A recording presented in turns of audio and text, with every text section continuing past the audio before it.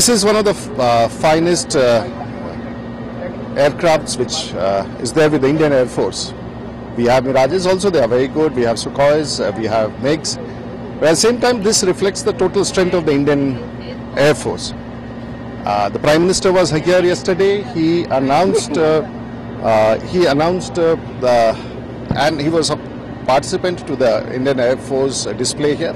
And I think it's an opportunity where we have started to showcase to the world that Indian armed forces are strong, we are capable, and I think it's an opportunity for me to be a part of the fleet which will put up a demonstration flight, and a commoner like me will have an opportunity to fly a Sukhoi.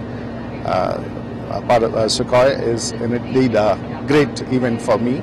At the same time, the Indian polity salutes the Indian Air Force and the Indian Armed Force for what extraordinary work they are doing. कुछ 10 साल पहले उन्होंने fly किया था एक air race में, तो तब भी मुझे बड़ा रोमांचक लगा था। ये सब इसी तरह से उन्होंने ड्रेस पहना था, पर वो इस तरह का हवाई जहाज नहीं था।